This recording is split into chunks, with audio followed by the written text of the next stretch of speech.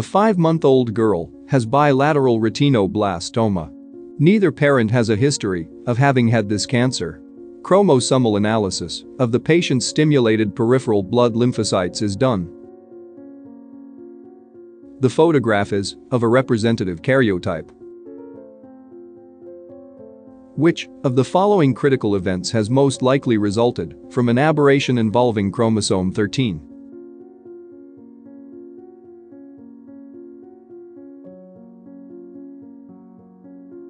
The correct answer is tumor suppressor gene loss.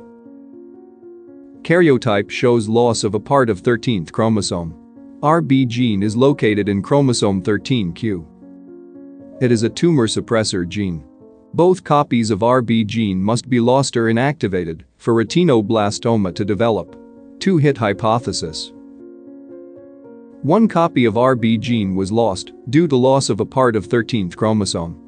Some mutation may have inactivated the remaining copy. This is the reason for bilateral retinoblastoma in the child.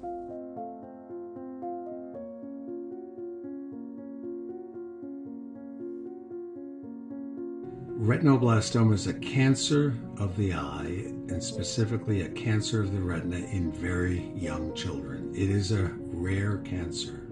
In the United States, it's estimated that there are about 275 cases a year. So it's somewhere between the 4th and the 7th most common cancer of childhood in the United States. On the other hand, these children are very young. It represents about a third of all the children diagnosed with cancer in the first month of age. And I have diagnosed and treated children with cancer before their due date, but after they were born. That is, they were premature. So it can develop very, very early in children. Worldwide, there are somewhere between 5,000 and 8,000 cases a year in the world, and the incidence appears to be the exact same in every country, in every ethnic group, in every economic group. It's a mutation that occurs in cells. It's the first cancer that the genetics were figured out in 1986, despite the fact that it's a very rare cancer.